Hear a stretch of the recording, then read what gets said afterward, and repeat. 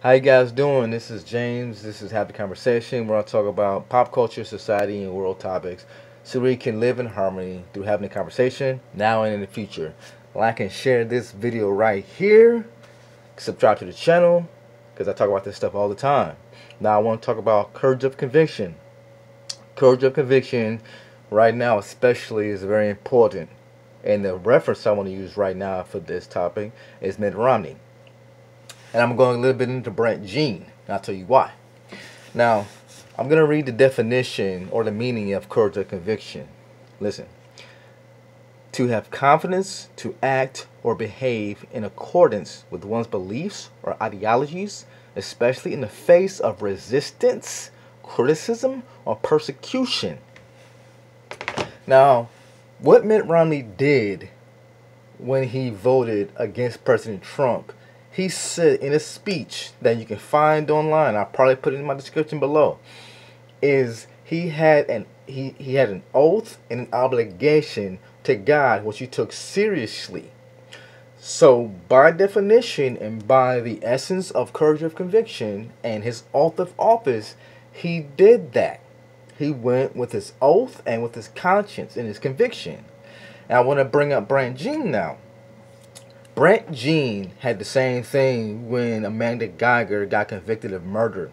He said that, I hope you find God and I forgive you right now for what you did because that's the same thing my brother would have wanted.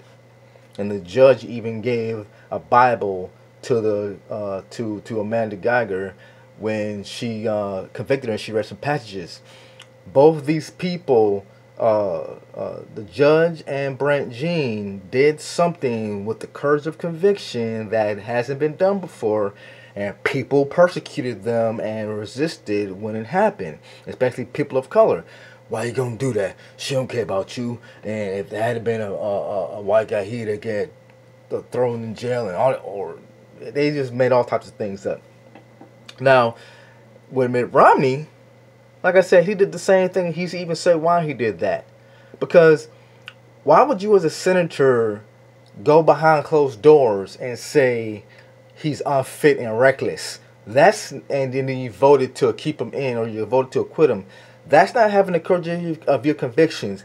Because as they say, what happens in a marriage behind closed doors is none of our business. Well, senators are married to the American people. You got married to us when we voted you into office. So you have an obligation to us to do the right thing. The things that we can't see. The things that we don't understand. That was what your vote was for. So why are you voting against what you know was the right thing to do? Is the needs and the desires of a handful of you guys above the 300 plus million of the entire United States? I don't think so. Why didn't you vote the way you felt? It makes no sense. Are you afraid of Trump? One should never be cautious of the truth. Let me say that again. No one should be cautious of the truth. No one. Because the truth is the ultimate thing that we're all looking for. Everybody wants the truth. The truth may hurt sometimes, but we all want the truth. And Mitt Romney stuck with his convictions. He had the courage of his conviction, and he stuck with it. So all those senators should have done like Spike Lee and did the right thing. It goes back to what my mother said when I was a child. You can pass legislation all day, but you cannot legislate someone's heart. And right now, Capitol Hill is full of the heart of corruption. It's full of the heart of corruption, and it starts with Donald Trump. So like I said, those senators should not be afraid of the president, backlash, and they should not be afraid of the constituents, because if they know the truth, they should let us know what the truth was. So that's all I have for you guys today. Have the courage of conviction, no matter how it feels, no matter what's gonna happen, no matter what the resistance is. Love you guys.